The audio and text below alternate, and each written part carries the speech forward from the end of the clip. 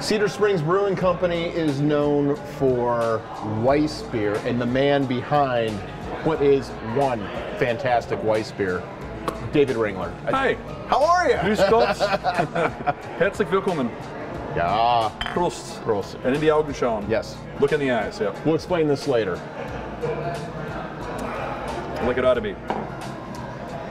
Your Weissbier is outstanding. Thank you. It's a labor of love. Well, drinking is a labor of love as well, is it not? So explain. But we should enjoy the fruits of our labor. We should. Yeah. What goes into this Weissbier?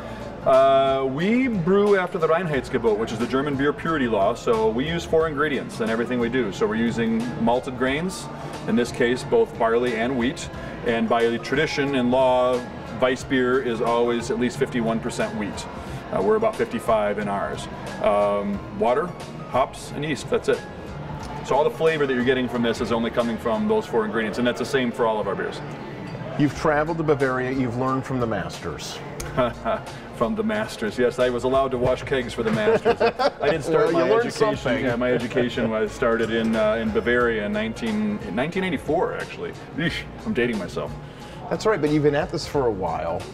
You're in this cosmos of craft brewers. Mm-hmm. And in many ways, this really isn't a craft beer. You're crafting it here in the States, mm-hmm. but this is a German standard in many ways. It's an antique. Oh, it is. This is our Kustra Regional Weissbier, which is the antique version of the style. This is the way it was brewed for 300 years prior to the rise of lager beers in the 19th century.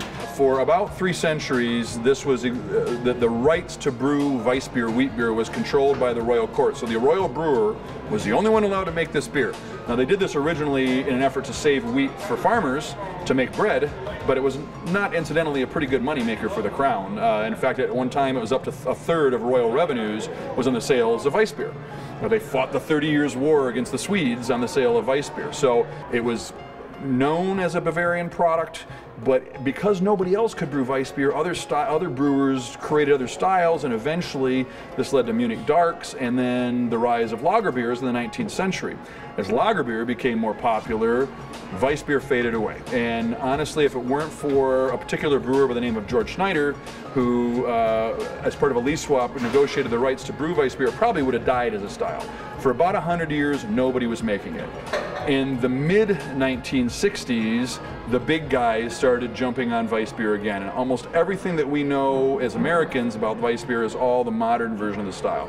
We do that as well. It's called our Heller Weissbier, and that is the pale, relatively fruity. It's going to have a lot of banana and clove and these expected taste to them. Some people have learned to drink it with a lemon, which is not traditional, but if you like it that way, that's fine. This is the older version. This is the way it was made before that rise of lager beer. That's a little darker, a little more nuttiness, a little more almond to that. Yeah. There's a little more balance. It's not quite as fruity.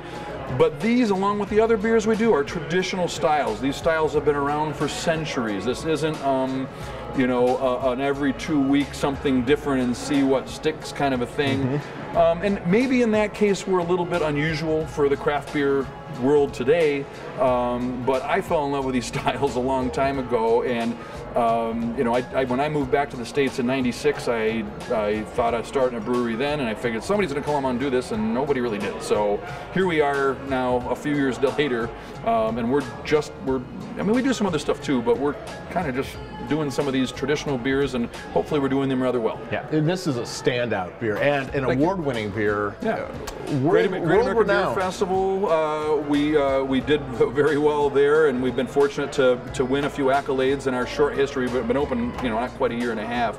But Weissbier is one of these things. I mean, Hefeweizen, Weizenbier, Weissbier, these are all interchangeable terms. All Weissbier is Hefeweizen, and Hefe just means yeast. The only exception is a style called, is a variation called Cristal or Crystal, which is filtered. Everything else is always Hefeweizen.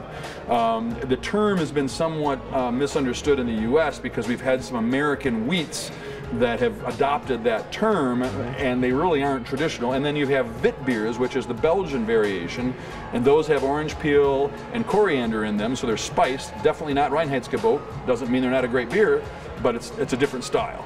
This is a 5-century-old beer. So not this one in particular, but No. Well, here's to Weissbier. Here is to a couple of antiques. cheers. Prost.